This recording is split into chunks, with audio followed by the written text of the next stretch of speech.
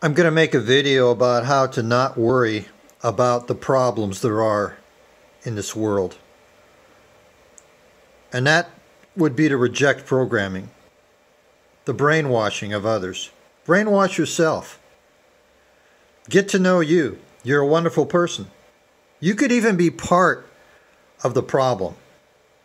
The one that wants to murder people through fake wars, through fake programming, getting children all confused, getting children to commit suicide, not knowing what sex they are,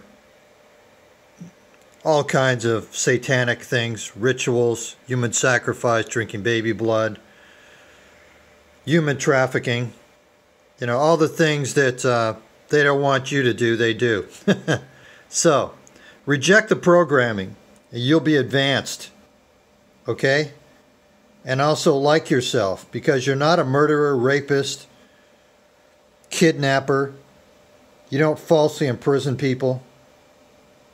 You don't torture people. You're a pretty good person, right? Believe you are. Believe you're the called and chosen ones. Definitely not them. Reject programming. And then this whole world is yours. And travel, my friend, travel. And change the world and change yourself. Be that drop of water in the pond. It's important. The penny is important. The drop of water is important to God.